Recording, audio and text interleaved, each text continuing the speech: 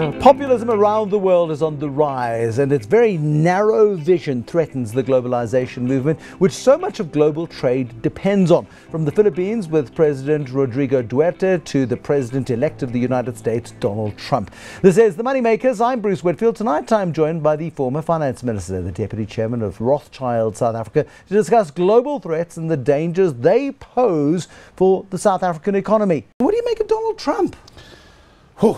I mean, he's still an obscene billionaire. I'm not so sure how many billions there are, No. but he's been able to carry off anything like he's carried off the campaign.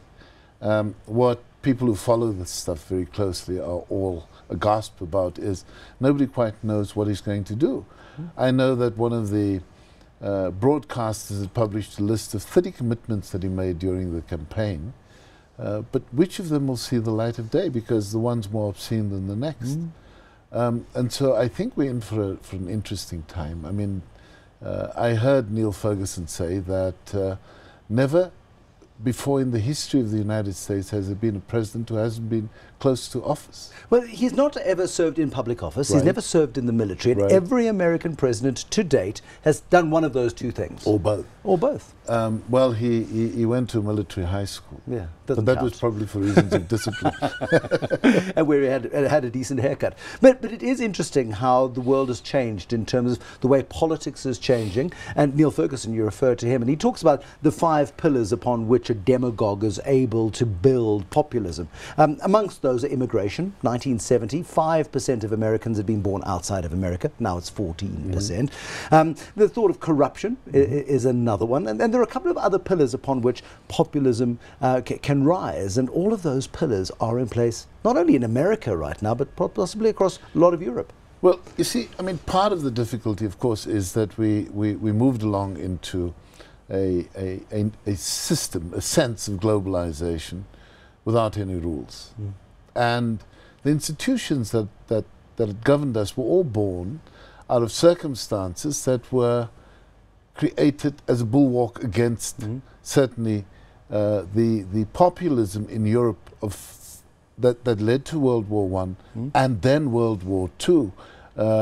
So all of what Keynes writes about the economic consequences of the peace then finds resonance in Nazism, and we lived through World War II. It's ended, I suppose, on a very high note with a system of multilateralism, the United Nations, the Bretton Woods institutions. The UN gives rise to a Charter of Rights, and that's the world we grow up in. And along with that, systems that continue to break down walls. And so you've got increasing trade, less movement of people, certainly much faster financial flows, and then technology into the picture. But all of it happening without rules. And now we sit in a position where, in many ways, whether this be the naked populism that produced both Brexit and the Trump presidency, or the crudeness of President Duterte in the Philippines, or just the sense of refusal to bow to rules at universities, as we're seeing in South Africa. I mean, people elect an SRC on one day and the following week rail against that very SRC.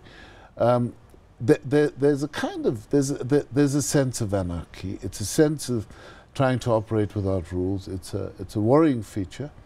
But there are very few leaders in the world who rise and can convene a presence that's very different. And I think that was substantially different at the end of World War II, when leaders convened and agreed on institutions and then rules. The horror of World War II was so fresh and so raw in the people who created the United Nations. Jan Smuts, of course, was part of that. Nobody ever wanted to have that kind of war again. But most people who went onto the beaches of Normandy in June 1944 are either very old or dead. Yes. We've forgotten just how horrific it can be. Yes, but also the sense of the present is that wars are going to be very different. And so I don't think it's going to be, I mean, it's going to be quite the same trench warfare. I interrupt myself because part of what you're seeing in Syria and Iraq right now, it's old-fashioned trench warfare. But essentially between states, it's unlikely to take on the same form. You know, even when there are the kinds of threats you've seen in the South China Sea, they kind of find a way of going away. I think the bigger problem is that there are too many people left behind in a system. But that's it. One of the other pillars of Neil Ferguson's thesis is you've got immigration, and we see it in South Africa playing out with xenophobia from time to time. You've got the issues around corruption, perceived, real or otherwise. Then you've got the inequality time bomb. And inequality is a global phenomenon. It's accentuated here in South Africa, as we all know. In the United States, more and more people feeling outside of the system. More and more people in Britain at Brexit time feeling outside of the London loop, if you like. And that's a real risk for us here.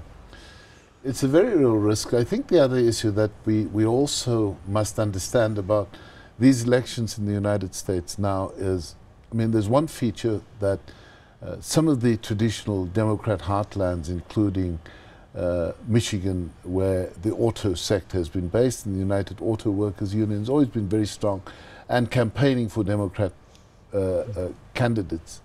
A lot of those people have turned away, partly because their life circumstances have changed so rapidly and in such a short space of time.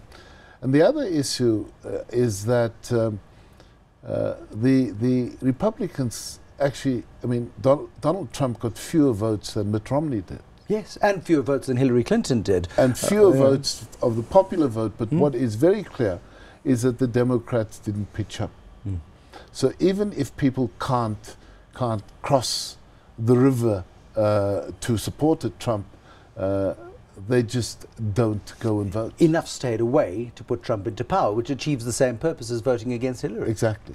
Exactly. It's an extraordinary development. Would Bernie Sanders have done better? He was offering an alternative Democratic Party option. He lost out to Hillary Clinton. She emerged as the favoured candidate on the day. But could they have taken it with Bernie Sanders? It's a very interesting issue, because neither Bernie Sanders nor Donald Trump are heartland of the party. But Bernie, nominally a Democrat senator, but never quite part of the party establishment, argued the toss, certainly had the ear of millennials, and it was rather strange given his age and so on. I think it may have shifted the dial. I'm not quite sure what it would have done to traditional Democrats who are the coastal people, who are quite refined. You know, one sees even Paul Krugman in his regular column in the New York Times, sort of being pretty outraged by the idea of Bernie Sanders' presidency. I haven't quite seen how he would weigh up in his own mind the choice between Bernie and Trump.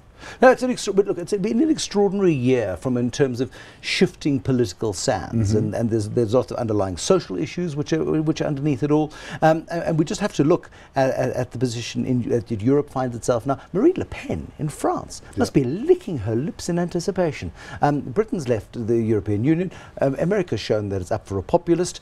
Is she next? But and what is the consequence for the EU? Well, you must extend that also into the more recent joiners to the EU, Eastern European states. You look at Poland. Is Bulgaria in or out? I think it's out. You think it's out? I think it's out. It's so big and it's so fluid.